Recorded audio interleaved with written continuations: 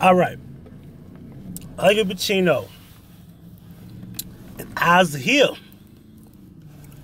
I'm going to try not to make this too long. Breakfast Club gave Brett Favre and many others recently Donkey of the Day. Brett Favre deserves his Donkey of the Day. But I want to say this. Let me take a sip of this Snapple. This tea Snapple.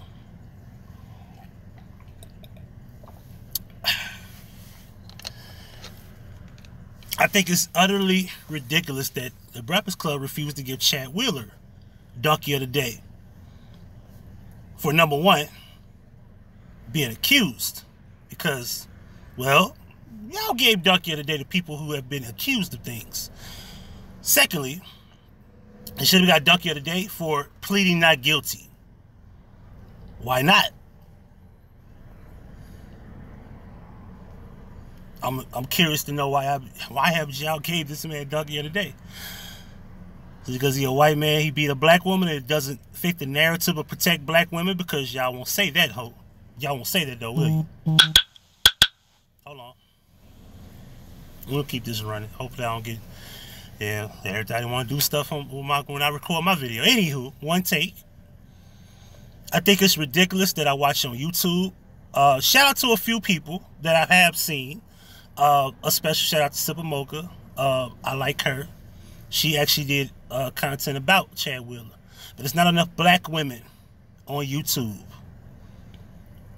who are actually calling out what we see. But I get it. See, it's a lot of women who like swirling. It's a lot of black women who like white men. So it definitely don't fit your narrative for seeing a white man beat up on a black woman. Now, I, for one, don't have any problem with interracial marriages, interracial relationships.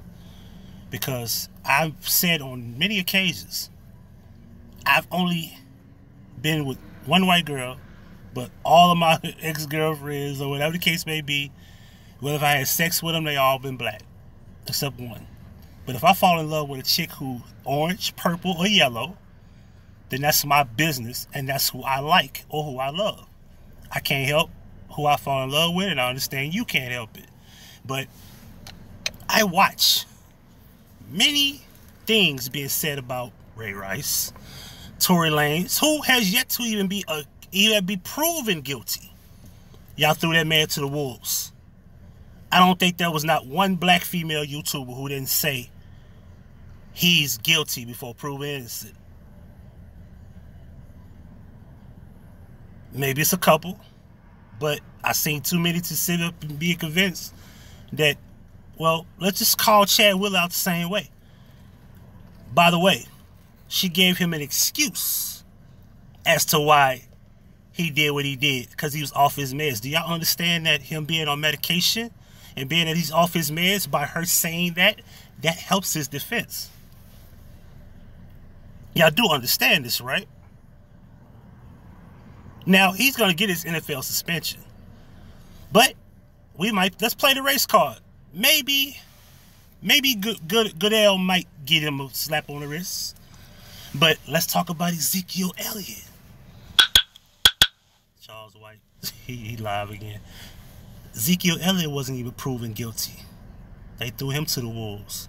Y'all talked about him fucking with a white girl. Y'all remember?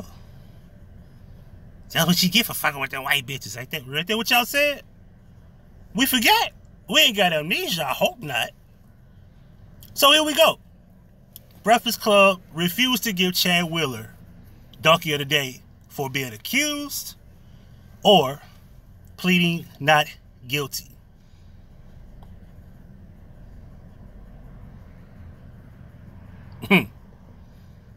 Yeah, we know. There's a lot of secret squirrels out there. Fuck secret squirrels. Secret squirrels. We know. Shout out to the black women who do speak up for any woman being abused, even when you can clearly see that he's guilty before proven innocent. Now, the next motherfucker I see on here that's a black female talk about Tory Lanez, if you haven't spoke about Chad Wheeler Fuck your opinion. I'm going to speak also for black men, because I know it's a lot of black men who have spoke up with the intent to defend the black woman that Chad Wheeler abused. And I think that y'all should be ashamed of that. Because we always talk about how we don't protect the black woman. But I see a lot of black women defending her. Because y'all want to be quiet.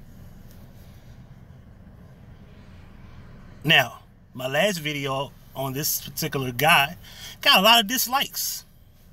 And we know why.